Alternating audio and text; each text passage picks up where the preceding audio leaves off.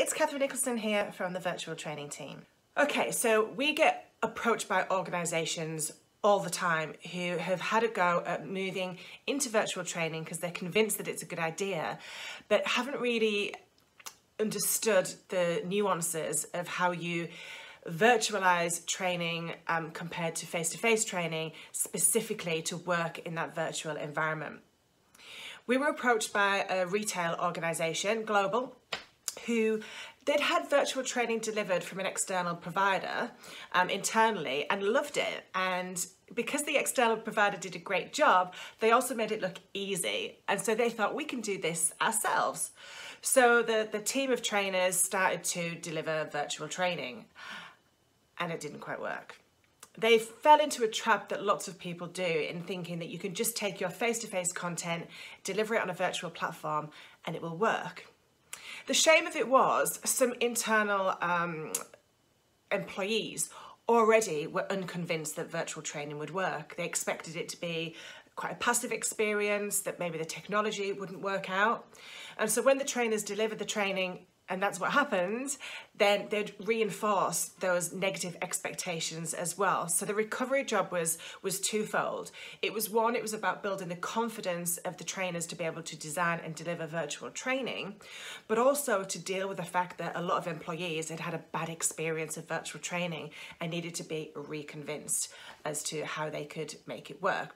So 5 things in particular that we did with this organisation is, first of all, tip 1, find the right platform. There are loads of platforms out there right now that you can use for virtual training. The great news is that they're all in competition, so they're improving the whole time. So it's important to find a platform that works for you. A lot of organisations are going with Microsoft Teams right now because it's part of a platform that they're using every day. So participants have that comfort level in this area. But also it's an improving platform. This particular organisation went with Zoom, which is our current favourite, and we showed them how to use it and really use the functionality in a way that makes the workshops that they were running really interactive. Tip 2 is to get trained up. So we worked with the trainers to build up their confidence and their skill levels in how to deliver and design virtual training that's really interactive, it's engaging, and it's fit for purpose for those virtual environments. The feedback that they got as soon as they started to roll out the training in this new way was really positive. People were saying things like, wow, that was way more interactive than I expected. The time really flew, really powerful. Tip 3 is to think about your comms. So how do you position virtual training with employees, participants?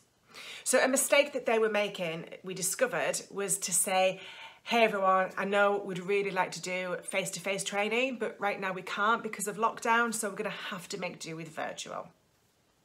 What's that saying? It's suggesting that virtual training is the poor relation to face-to-face training. So thinking about that positioning of this is great, it's a great opportunity, it's super interactive, we can be trained from our kitchen, from our desk, wherever it may be, positioning to create that right expectation for participants is really important. The 4th thing that we did was to practice.